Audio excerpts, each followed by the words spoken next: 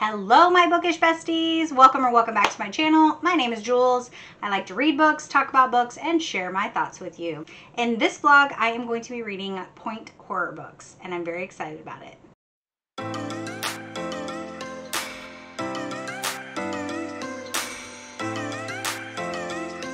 So for the month of April, I am going old school.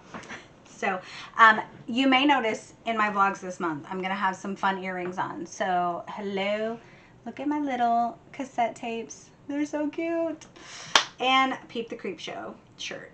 I love Creepshow. So old school. Yeah, I'm going to read some point horror books. So I don't know how many point horror books I'm going to get to this month. So this may just be one vlog with a few books. I may have to break it up and do a couple vlogs depending on how many I read. So yesterday was day one of Old School April, and I decided to start off the readathon, watchathon, activity-a-thon with April Fools.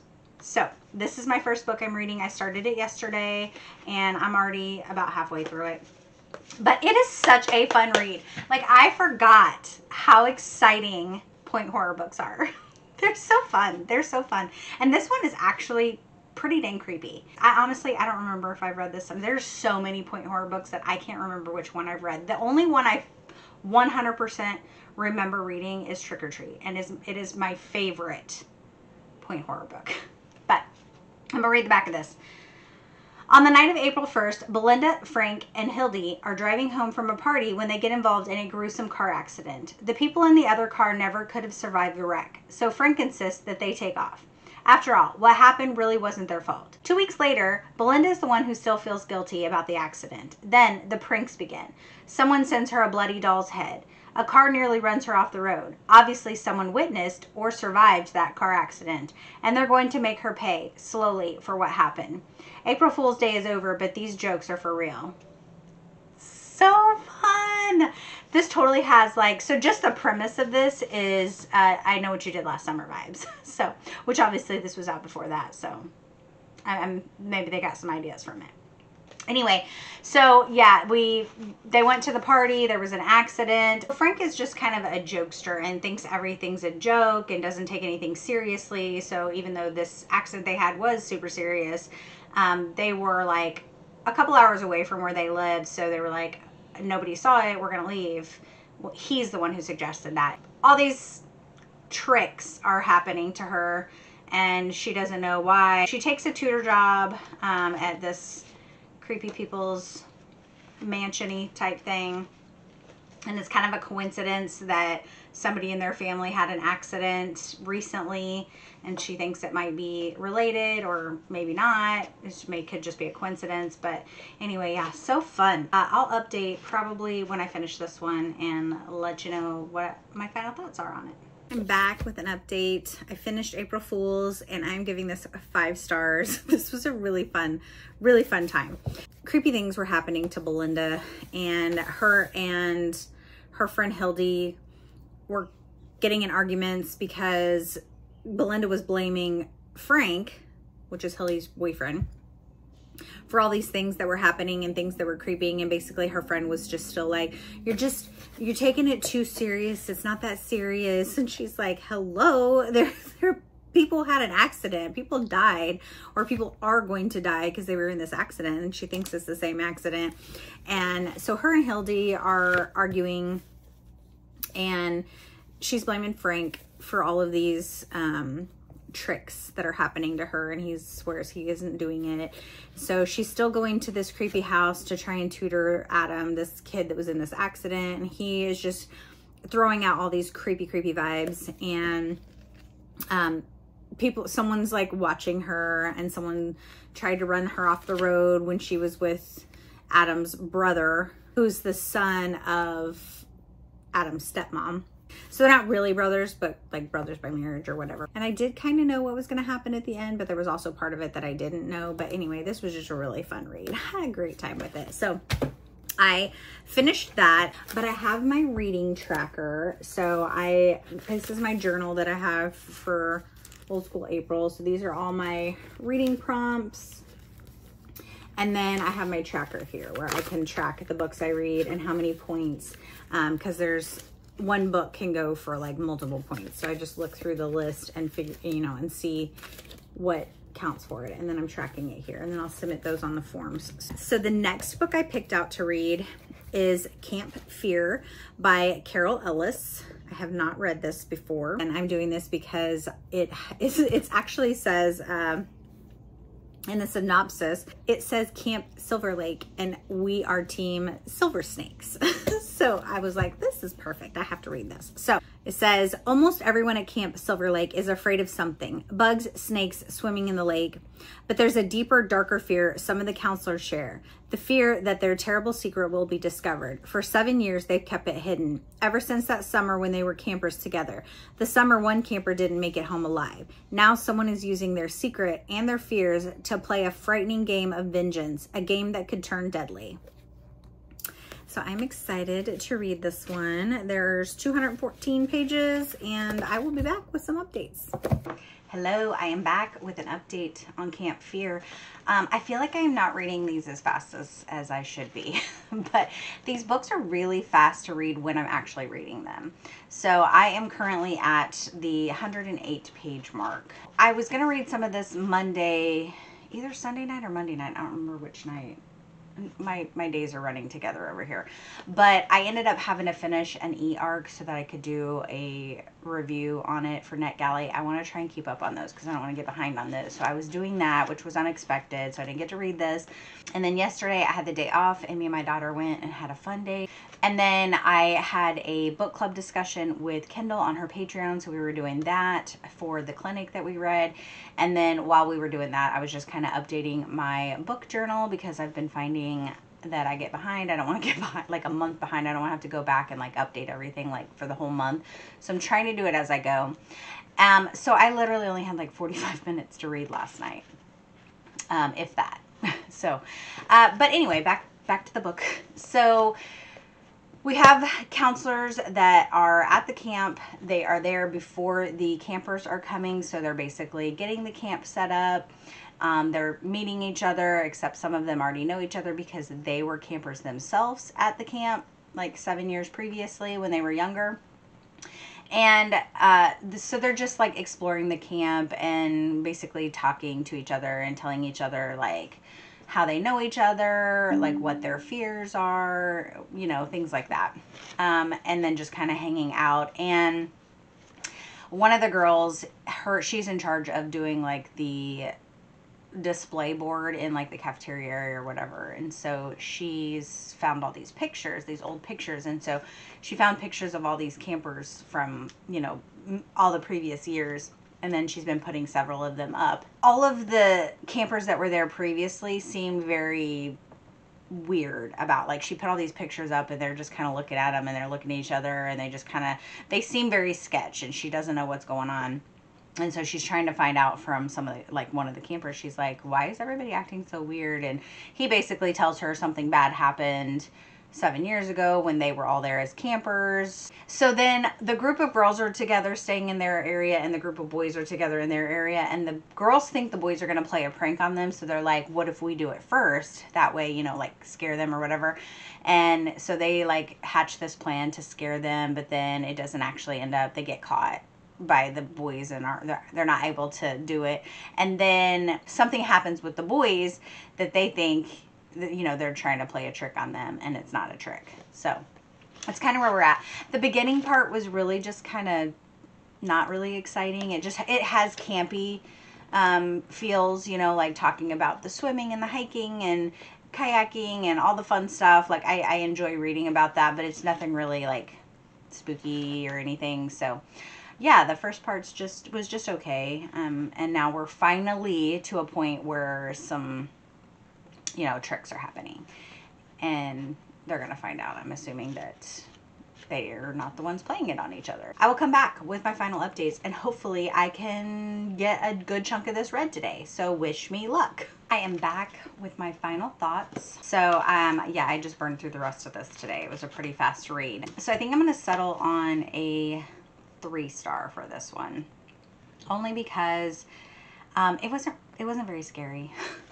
It really just, like, the last half of the book was just a few tricks that were being played on some of the counselors.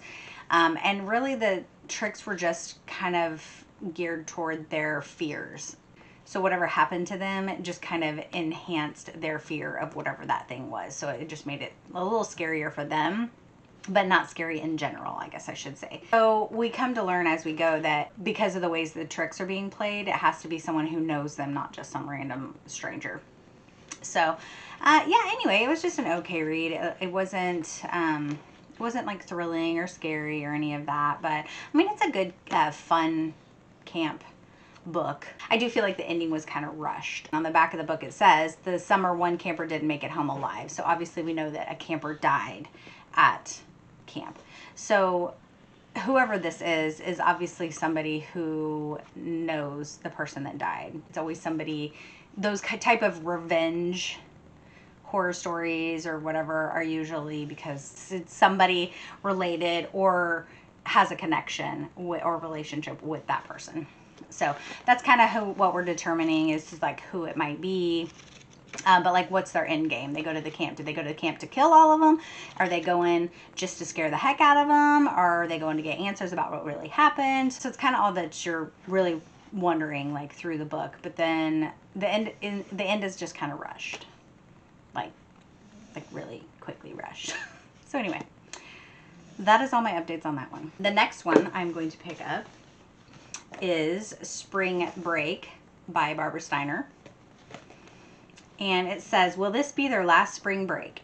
Angie and her 4 best friends are looking forward to the perfect spring break. That is, until they arrive at the beach and find every motel is filled. Then they meet the owner of the old Jameson place. Why does the owner give them such a great price for the week? And why doesn't he want to live in the house himself? One by one, Angie's friends disappear, and Angie learns the old house holds a terrifying family secret. Will this spring break be the time of their lives or the time of their deaths? So this sounds fun. So I'm going to start this now and hopefully get a little bit into it, and we'll see. Maybe I can get halfway through this tonight. I'll be back. I am back with an update on Spring Break. I actually have not picked this up in a couple days because I have picked up some other things I wanted to read. So I'm finding that I'm kind of running out of steam on these point horror books. Like, I like them and I enjoy them, but there are other things I want to get to. So I am going to finish this one and then maybe read one more and then close out this vlog because I have other things I want to get to for Old School April, and I'm running out of time. Like, it's literally halfway through the month almost. So I am not enjoying this book very much. It is kind of actually rather boring. So we're following a group of friends.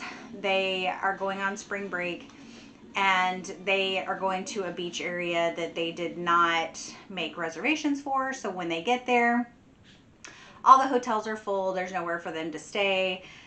So they think they're going to go just camp somewhere instead of staying in a hotel. They brought stuff to go camping, and they stop at a little store, a little grocery store to get supplies. And the lady happens, you know, they're asking her, hey, do you know anywhere that has anything open where we can stay? And she's like, well, I do have this person I know that's renovating this one place, but it may not be ready yet, or it may not be very nice, but he may be willing to rent it out to you. So they're like, yeah, absolutely. We don't care. We just, you know, want somewhere to stay inside. So she calls him. He's like, yeah. They go to this place. So it's called the Old Jameson Place, and he bought it. It's a really big place, has lots of rooms in it, and he's renovating it. And so he's like, yeah, you guys can stay here. So, and it's all furnished, like all the furniture is still there. With whoever lived there before left it there. And it's not great. It's kind of run down, but it has electricity and water and everything. And so they stay, and it's been told that the place is haunted. Like the first night they're there, they hear some music coming like from rooms above them, but they can't figure out how to get to them. So they're like, the place has to have some hidden staircases somehow. So they're trying to explore the house to try and figure out where this music's coming from. And of course they're all like, can ghosts make music? Can ghosts play music? Do ghosts cry? Can they talk? Because they heard like voices, like someone talking. So we've really only had like maybe 1 or 2 instances where it's kind of had like a little haunting creepiness. And the rest of it is just them out swimming, exploring. They went and did some bird watching. There is some rando guy that came up on the beach. Like he said he's camping like further down. And so they're just kind of hanging out with him, which seems a little sketch if you ask me. Like, don't trust the random guy who says he's camping somewhere but like doesn't have anything with him. So they're kind of hanging out with him, and anyway, and they've just gone into town and they got some more supplies, groceries, whatever. And that's really all we're at. I'm halfway through the book and that's pretty much all that's happening. So it's kind of boring me. So right now it's reading at like a 3 or maybe less. I don't know. I'm going to quit rambling now and finish this book, and I will come back with my final thoughts on it.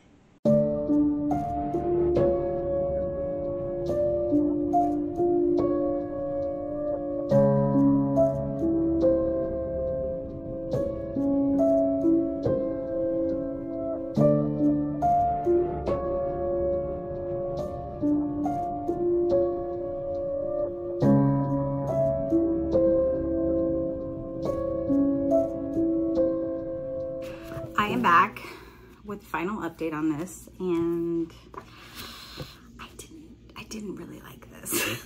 I'm gonna settle on a 2 for this. So I was reading it about like at a 3 the whole time, like a low 3. So after they got back in town, a big storm comes in, and then like some of the kids go missing.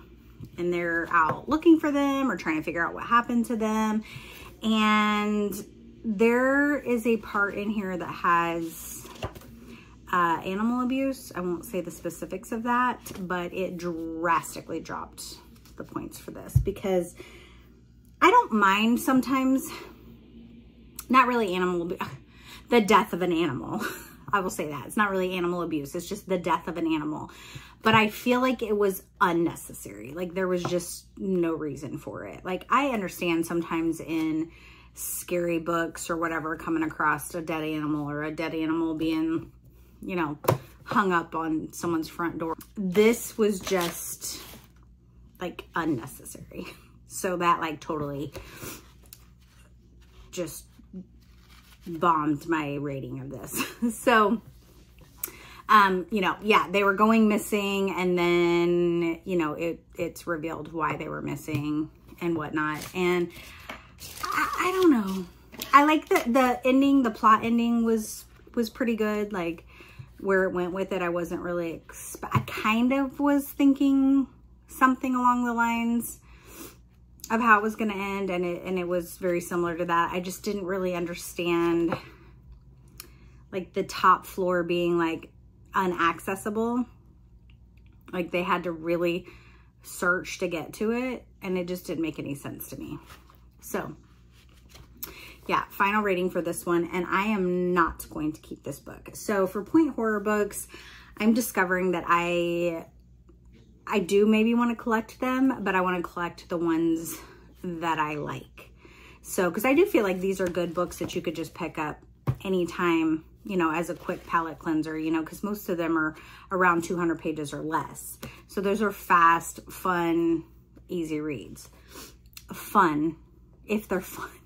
This was not fun. So I'm going to unhaul this one, actually. I'm not going to keep it, because if it's not something I'm going to pick up again, or say, you know, a couple years from now, like if I collect these a couple years from now, I pick it up and I'm like, oh, if I forgot I read it, like I don't want to reread a book that I thought was not great.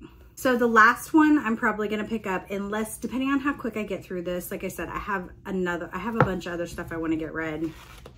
I'm mood reading, and currently these Point books are like not keeping me in a great mood. So I'm in the mood to read something else, and I don't want to keep this vlog going like forever. So I'm probably only going to read one more and then close it out. So Call Waiting is the next one I'm going to pick up by R.L. Stine, and I'm hoping this is a good one. I want to end it with a good note because I love R.L. Stine.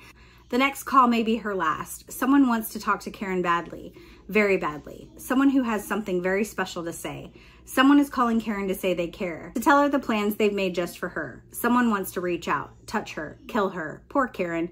She's all alone this time, and if Karen can't trace the killer caller, Karen's going to die. I find it hilarious that her name is Karen. Because, you know, Karen, don't be a Karen. That didn't really come about until, like, you know, recently. So it's just funny. Anyway, I'll be back with updates on this. Hello friends, I'm back with an update on Call Waiting by R.L. Stine. But first, look at my earrings, little mystery machine. And got my Scooby-Doo shirt on. Old School April. So I am halfway through this book. I could have probably read all of this today, but I was going back and forth between this and Murder Road. So I have like 120 pages left of Murder Road, so I want to finish that. But I also want to finish this, so I don't know. I may try and finish this really quick. I only have like 80 pages left. Anyway, so we are following Karen, Crazy Karen, because she actually is kind of a crazy Karen. So the book starts with her like snooping on her boyfriend. So she's by his house, like up the road, parked, her and her friend, waiting to see when he gets home, because he said he had to work, but she doesn't think he's working. So she's kind of like stalking him. I'm like, okay, well, those are crazy vibes off the get-go. Like, if you have to spy on your boyfriend because you think something shady's going on, then you're not with the right person anyway. So we start with that, and then there's like a prank that happens, and I guess her brother is a very jokey, likes to pull pranks on her. So she's at school, she sees her boyfriend talking to this other girl. Not like flirty, really, just like kind of laughing and talking. And then he like comes over the next day. This is after the day that she like snooped on him. And he's like, we need to talk or whatever. And she's like, they ended up getting interrupted by her brother and his other friend. And so they couldn't talk. And she like completely is like talking to her friend going, I just know he wants to be with her. And I could just kill her. And I'm like, okay, well, that's a little extreme. But, so he is talking to this other girl, and he has not confirmed that he wants to like date this other girl, but he does say that he thinks they should date other people. And she like loses it. She goes a little ballistic. Well, she's going to go confront this other girl, even though he, like I said, he didn't say he wanted to be with this other girl. And something happens. The girl has an accident, and everybody thinks that she hurt her. And then all of a sudden she's starting to get phone calls, like crank calls. And, you know, her boyfriend, ex-boyfriend, I don't really know. It's really, they haven't like officially broke up yet. But anyway, because he's still around. He's like, it has to be just a joke. Someone's just playing a joke. And she's getting these calls threatening her life. So that's all we're at. But, I mean, it's fun. Like I said, she's a little crazy Karen. So I will come back with my final thoughts on this. Hello, I am back with my final update. I enjoyed it okay. The girl was really crazy. I thought it was going to go a different way than it did. So that was like pleasantly surprising, but she was really just kind of annoying. Like, yeah, sometimes you just don't like a book because the main character is just super annoying. I think they just made her overly obnoxious, and made her seem too crazy Karen. And I just was getting annoyed with her after a while.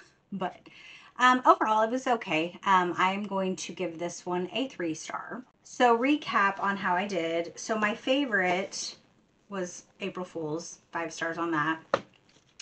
And then the Camp Fear and Call Waiting both got 3 stars. They were pretty good, fun. I would probably pick them up again later. Maybe. I would probably definitely pick up Camp Fear again. I'm not sure about this one because she really annoyed me. But I don't know. And then Spring Break was a definite 2-star. I would not pick this up. I'm going to unhaul this one. I'm really, if it's 3 stars or above, I feel like I can keep it on my shelves. And then, like, you know, even if I don't pick these up for another, you know, 5 years, I forget stuff. I don't know about anybody else, but like I can read a book and then an hour later turn around and be like, what did I read? To close out this vlog, I'm going to do a little bit of point horror facts for you. So for those, surprisingly enough, lately in my Discord group that I'm in for one of my Patreon, some people have mentioned that they didn't know what point horror was. And I was like, okay. I go, well, that makes sense. I guess if you don't read, you know, mystery horrors, you may not know what point horror is. So point horror books are young adult fictional horror books that were published from 1986 to 2005. And I don't know why they really call them horror books because, I mean, I guess back in the day that it might seemed a little like scary, so they thought they would call them horror. But like, they're not, everyone that I've read is not very, they're not gory. They don't usually talk about dead bodies. Like they hint around to the fact that somebody's gonna die or somebody did die or there's a ghost, or like, I feel like they're more mysterious, you know, like scary as in a creepy, scary vibe, but not like horror, I guess. But anyway, there are a total of 113 books that are point horror books, and there are 6 authors that contributed to this. The main one that I love is R.L. Stine, and point horror is actually what kind of gave him his big break into being such a big name author. And his book was the very first point horror book, which was Blind Date, which I should have looked this up, because if I had looked up these facts before that, I probably would have read this for the vlog. But I am point horror booked out right now, so I have other things that I want to get to this month, so I am not going to read that for this vlog. But I am going to pick this up probably within the next couple months because I want to read it now. So the authors are R.L. Stine, L.J. Smith, Diane Ho, Richie Tankersley Cusick, Christopher Pike, and Caroline Cooney. That is a little bit about the little facts about point horror books. So let me know if you have heard of point horror books, if you've read any point horror books, which ones are your favorite if you have.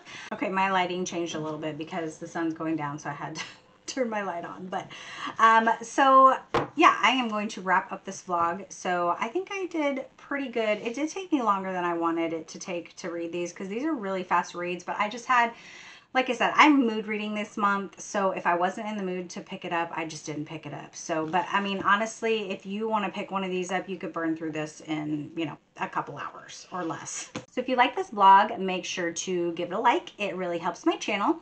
And until my next video, friends, be yourself, be awesome, be kind. Bye.